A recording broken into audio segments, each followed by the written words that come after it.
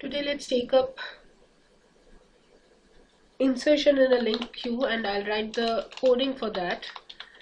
Insertion in a linked queue. In our earlier session we have seen the concept of insertion in a linked queue and the algorithm for insertion in a linked queue. Now let's translate that algorithm into a C++ program, right? This one, insertion in a linked queue. Let's write the program for that.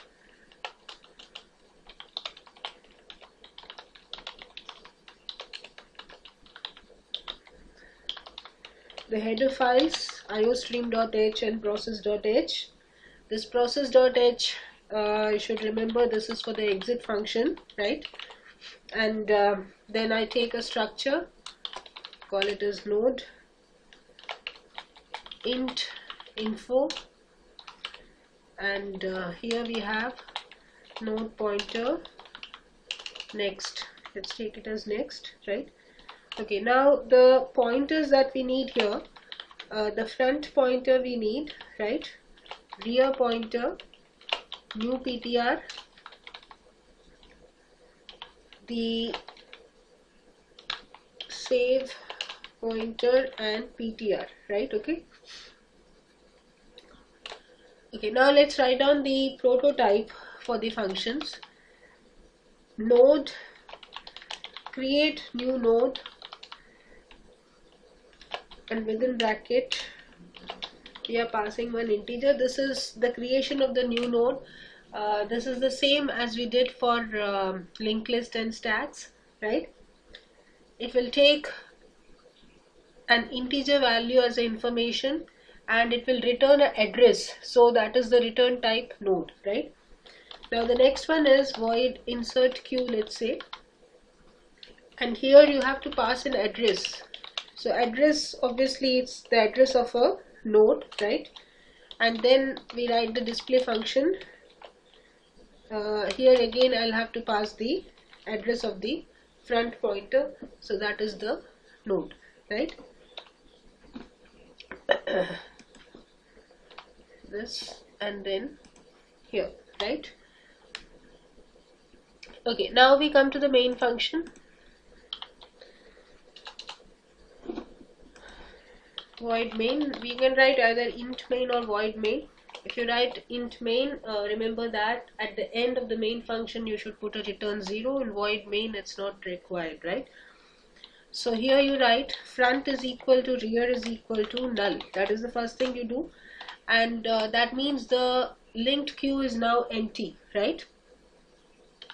I take one integer value int inf, and a loop has to be given. So for that we take a value here, char ch is equal to y, right? Okay, now we start with the loop for the insertion. While choice is equal to y, or choice is equal to y,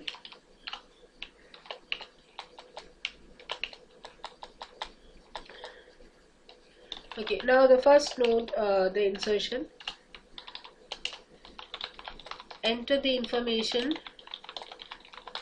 for the new node in the queue, right? And then here you take the input from the user, cin inf, right? Once that information is taken from the user, the next thing is calling that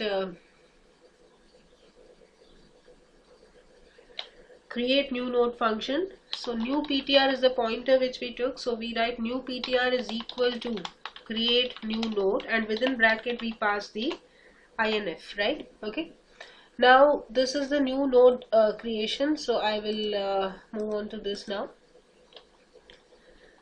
Node pointer, this is the return type, right? So create new node, within bracket int whatever you take value, right? Okay, now here you make the new node. This is ptr is equal to new node. This is the creation of the new node, right? And this is the first node that is created. So first node or any new node that is created, we have ptr info, that is the information part, will be equal to num. That comes from here, that is the inf that was passed from there, right? This value which was passed from here, this becomes num over here. So that is put ptr info is equal to num, and then we write ptr next is equal to null. Ptr next is equal to null, and then this ptr is returned back to the main method from where this function was called, right? So when we return this ptr from here, this ptr gets stored in this new ptr, right? So new ptr now has the address of the new node that is created. Now we come to the next line. If new ptr is equal to null. If new ptr is equal to null means the new node could not be created, right? If the new node could not be created, we will just put an cout statement here. New node not created, and then you write exiting, right? And then fine. Okay, here you can exit because after this nothing has to be done, right? Okay, now you come to the else part. There's no need for the else actually in this case, because whatever we are going to do after this is basically the else, this thing only. Here, since we are exiting, it ends there. So now we insert the new node, right? We go to this insert q. The function prototype that I took for that is void insert q and node pointer. So when you insert a new node in the queue, you have to pass the address of the new node, right? So new node is new ptr. So this is basically insert q new ptr, right? So now let's write the insert q function here. This is void insert q, and here you will have node pointer n, let's say, right? Okay, now see in this, the algorithm that we did in the last session that we are going to use here. If front is equal to null. See, both ways it can be done. You can also write if rear is equal to null, or it can be front is equal to null, because in the beginning front and rear both are equal to null, right? So I take here if front is equal to null. In that case, it means the queue is empty, right? So if the queue is empty, in that case, we'll write front is equal to n. N is the new ptr that's coming from there, right? Front is equal to n and rear is equal to n, right?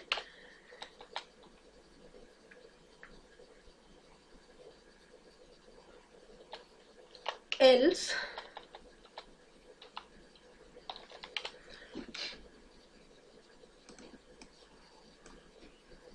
in the else part we'll write the next of rear, that is rear next is equal to n and rear is equal to n. That's what we do, right? I'll once again show the list, a small list to you here, so that becomes clear. This is front, this is rear, let's say, right? Let's say we are inserting the first node. Initially this front and rear was equal to null, right? This is null and this is also null here. So now suppose here the new node was created, right? This is basically the new node. It is this n here, right? So let's have an address for this new node 1976, and here you have some information part for this node, and this is the new node. When the new node is created, the next pointer of the new node is null, right? Now you come to the insert q function, node pointer n. So this n contains the value 1976, right? N contains the value 1976. If front is equal to null, in our case front is equal to null, so we say front is equal to n, rear is also equal to n. So now let's do that first. Front becomes equal to 1976 and rear also becomes equal to 1976. Okay, that is the only thing that is to be done, because we had this condition was true, so we won't go to the else part. So this is what has happened now, right? Okay, now let's say we insert one more node, right? Once this is done, we'll go back to the main function, and there we will be creating one more node, let's say, and another node is created. Let's say a node is created here, and this node is the new node now. So when you create a new node, again some information goes into this, and this becomes null, and there is an address for this node. So let's put something like this, 5645 is the address. Now this, when you come to this insert q function, front is equal to null. Basically now when you come to the insert q function, node pointer n, this is the new PTR, this is the new PTR, and from there this address is passed, so n will become equal to 5645, right? Front is not equal to null in this case, it has some address, so we will come to the else part, right? Now what is rear? Rear is equal to 1976, right? So when I say rear next is basically this place. Rear next is this one where we have written this null. So when we say rear next is equal to n, it means this becomes equal to 5645. Got it? Rear next is equal to, this is what it means, the next of 1976, right? That becomes equal to 5645, that we have done, and rear is equal to n. So when we say rear is equal to n, this gets modified, rear becomes equal to 5645, right?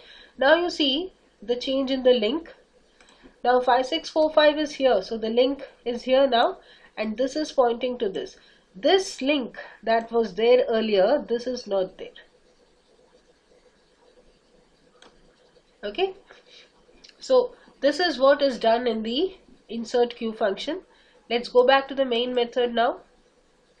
So we have inserted the node, and after inserting the node, we want to display it, let's say. So cout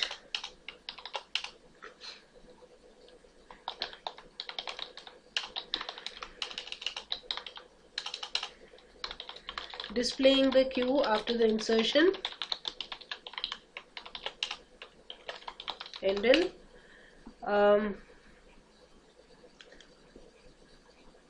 now if you look at the prototype of the display function, it is void display, and there is a node pointer, the address. So we have to pass the address of the front node here, right? Okay. Now see, I'll call the display function and I'll pass the address of front, right? Cout, do you want to continue? And then cin ch, right?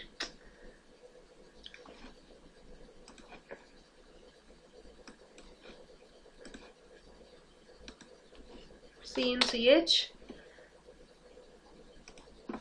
that's it.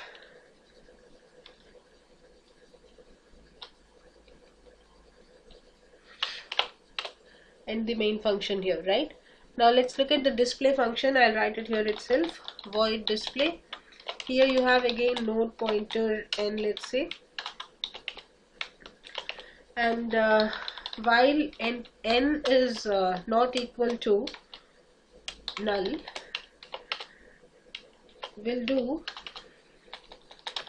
cout n, the info part of n, right?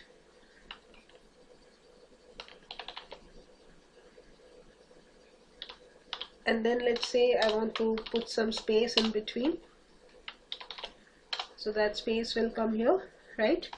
And then we say n is equal to n next, so it will go to the next node, it will print the next node. See out, ended. So this is the display function. So whenever you want to display a queue, you will always start from the beginning of the queue and go till the next pointer of a particular node is equal to null.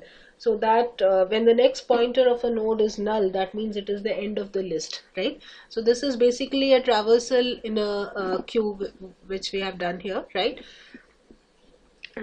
So when we do this, since our linked list is like this, it will display the information 34 and 56, right?